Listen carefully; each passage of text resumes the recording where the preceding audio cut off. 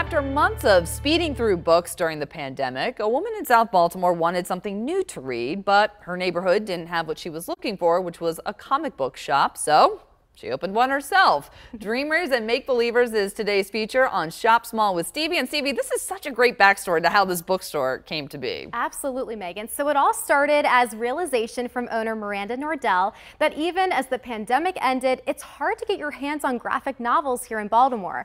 And thus the idea for Dreamers and Make-Believers was born.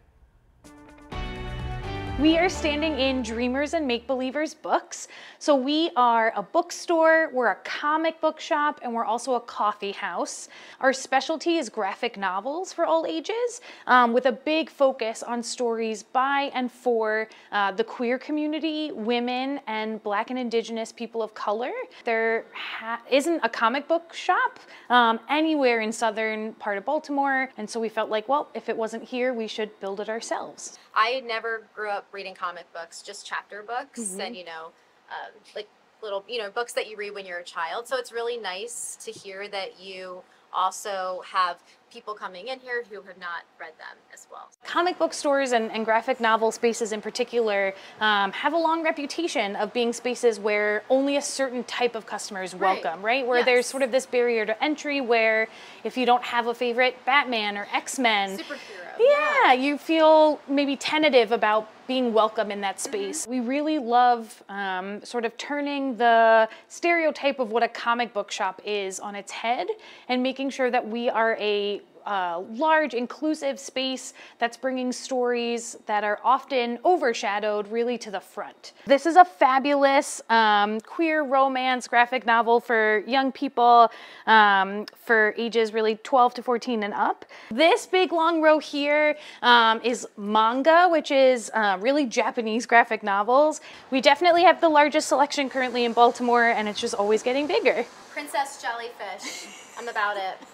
I'm about it.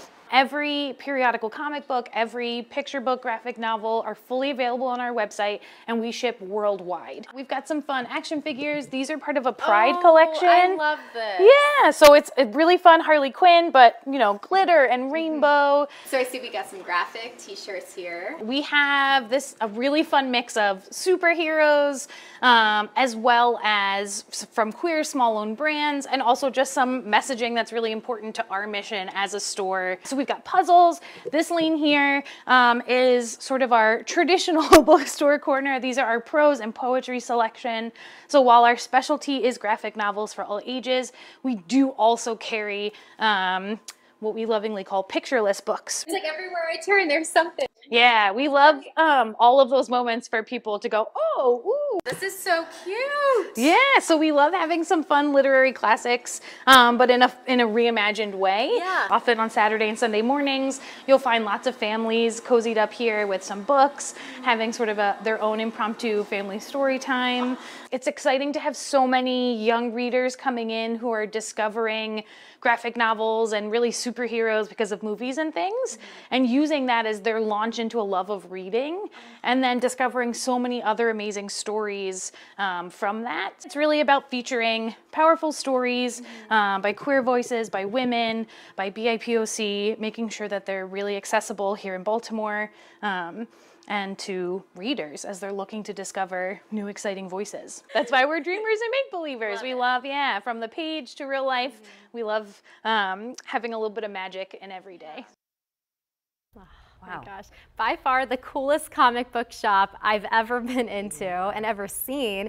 It's just so wonderful. It's a place that everyone can feel included when they walk in the door. They have something for every single person, for people of all ages. And you can also not only check out some of their comic novels and also some books and some graphic t-shirts, but you can do that while sipping on some of their coffee, which is really good. Noticed that. And Very some nice. sweet treats. Yeah, I could see just buying a book, getting some coffee, sitting in one of the couches, and spending a day there. So a very nice place. Awesome. I had a lot of fun going there. Good. So I'm definitely going to go back. Yeah, no, it looks like a great spot. And hey, if there's a